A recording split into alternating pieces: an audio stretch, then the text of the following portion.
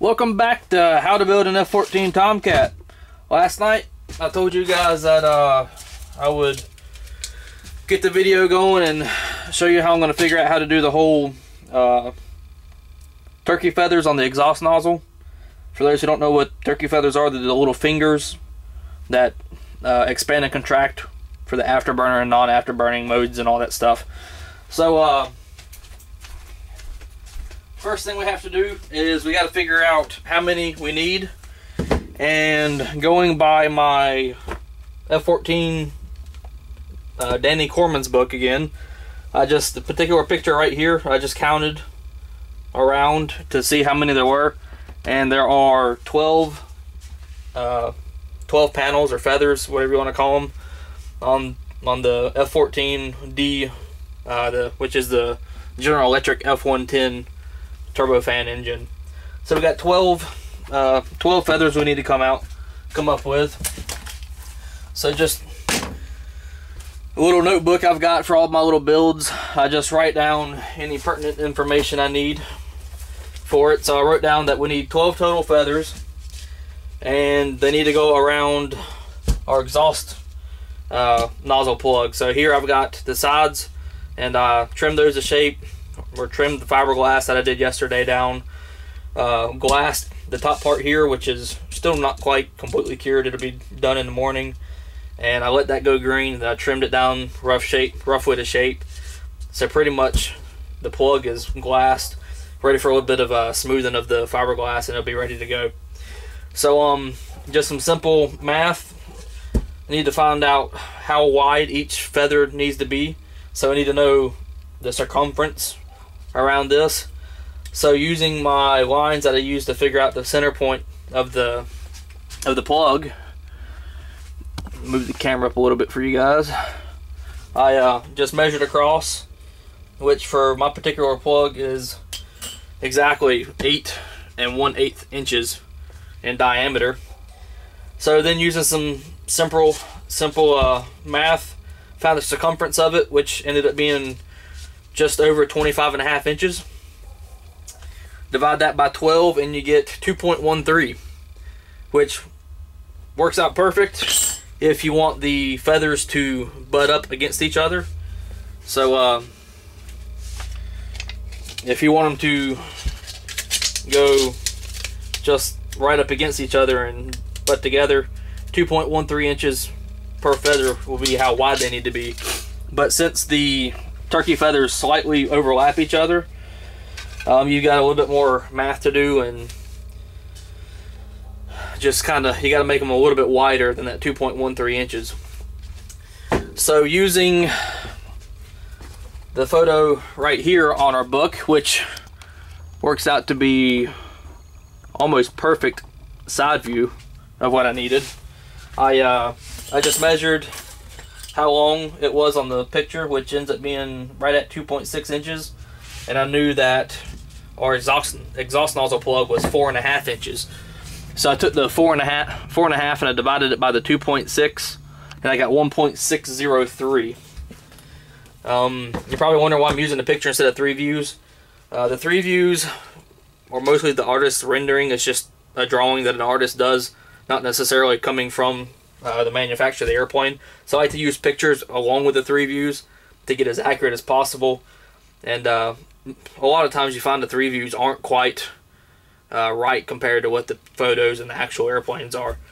In more instances than not, that's what works out. So we know that to butt it up, they need to be 2.13 inches. We know they need to be a little bit wider, and we know the difference between our photo and our plug.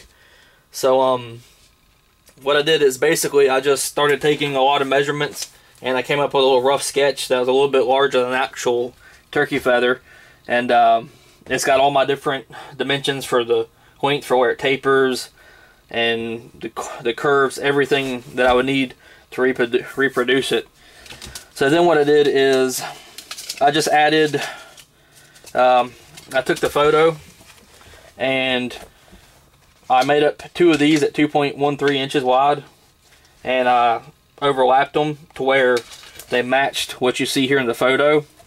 and I measured how much that they overlapped here at the root of them, and I came up with they overlap roughly 2/10 of an inch.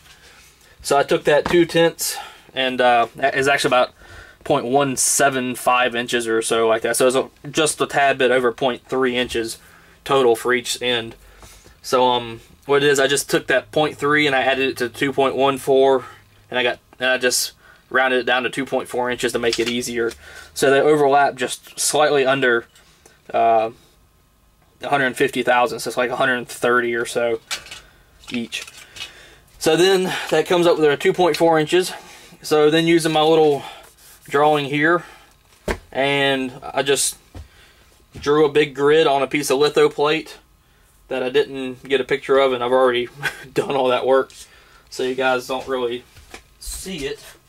But basically the big square litho, I just 2.4 inches from the end, 4.5 inches long, and I just drew that all on one big piece of litho plate. And then I drew one of these onto the litho. And the only reason I drew one instead of doing them all is I used the one that I drew, I cut it out, and then I used that as a template for all the rest of them. And then when I cut all the rest out, I cut away the line, so I cut on the inside edges of them. That way they were all exactly the same. And these things are literally, they're like at most 10 thousandths of an inch off between each other, so they're really close using that method. So I ended up I always make one extra just in case, because you always screw one up. So I've got all 12 of them here, and these are all finished and ready for the final bit of shaping and whatnot to go on the plug. And then for the 13th one, which is the one that I messed up, when I was drawing the radiuses here with a unibit, you always get that one that's kind of slips on you, and this happened to be the one that it did that.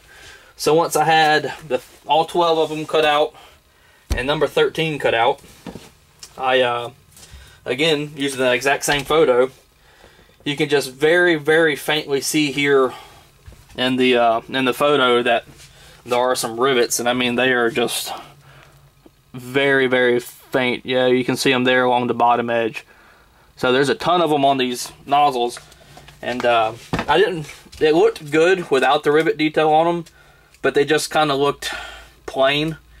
And with as much detail as I put into the rest of it, I didn't want to leave that detail out of the exhaust nozzle just because it's an exhaust nozzle. So I took the 13th one and I drew the pattern for all the rivets onto it. And then what I did is my little riveting tool, which in this case just happens to be a set of, there was a 1.5 millimeter Allen driver that I broke the tip off of. It's the same one that I've used for all the rivets on the rest of the airplane. And I found a drill bit that was just slightly oversized compared to this. And I went along with this thing in the drill press and just started drilling holes at all the intersections that I filled them in between, filled out between those holes with more holes. Then I took these, and at first I started doing these individually, and since there's 12 of them, it would have taken forever. So then I started stacking 2, and it did really well with 2. So then I started stacking 3. 3 did really well, and then by the third set that I tried stacking 4, and that didn't work at all. The first 2 came out really well, and the third one was so-so, and the fourth one just had no detail to it whatsoever. So I just started stacking 2 and 3 at a time until I got all 12 done. And what I did is I just overlapped it, put a real small piece of masking tape here at each end, and just started hammering all the detail into it. And then once they were done, I took the wallpaper roller, put them upside down, rolled them while they were inverted, and then flipped it over and rolled it again so I could get as much of that rivet detail rolled back out of it. That way they're really, really faint, just like they are on the full scale. So now that all that's done, this I'm gonna call it the cheese grate is trash. I'll keep it and put it in there with my box of templates just so I have it. And once the plug has, all this glass is finally cured, I'll sand it down, get all this little fiberglass overhang laid down. I'm going to smear it with body filler, get that nice and smooth, and then I'll start taking each one of these turkey feathers. I'll anneal them, and then I'll roll them and start attaching them to the exhaust nozzle. So basically that's how I came about figuring out these panels. It was really just a little bit of trial and error. I did 2 or 3 individual sets.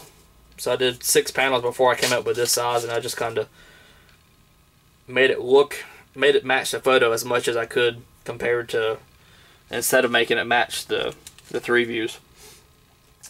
So basically, the exhaust plug, I'm hoping I can get it done tomorrow is my plan, or at least get the body filler on there and get it ready for sanding and possibly finish it up on Tuesday. The rest of the fuselage, I got that one little section around the overwing fairing hatches I've got to finish up, and the end of the fuselage where this bad boy bolts up to. And once all that is done, I am going to start getting back working on parting planes. I'll get that. I'll finish up that one parting plane for the vertical fin. I'll mold that vertical fin. I've got to order a ton of clamps for all these molds, and I got to start get started on that vacuum bagging system as well. So that's where everything is at the moment, and I guess once I get started on these vacuum bag machines or parting planes or whatnot, I'll pop up the video camera and make a few more videos for you guys and gals. If y'all want more videos of all the parting planes and stuff to where it's just the same run-of-the-mill that B1 Bob's doing, that I've shown previously how I do it. If y'all want more videos showing the same thing over and over, let me know and I'll make more videos. I might even pop a nose cone part, and one of these, once I get the plug finished, I might actually make up 2 of these. That way I can test the fit of the actual part up against the fuselage before I get too far along with it, and make sure it all fits and make sure it is the way it should be. And so yeah, that's pretty much where I'm at. Nothing new or exciting going on.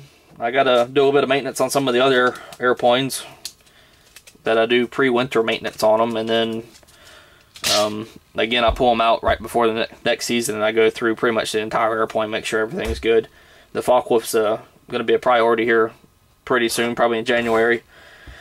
Hopefully I can get it ready for Top Gun and go down there and qualify for that. So anyways, you guys and gals have a good week, and we'll see you with the next video here in the shop.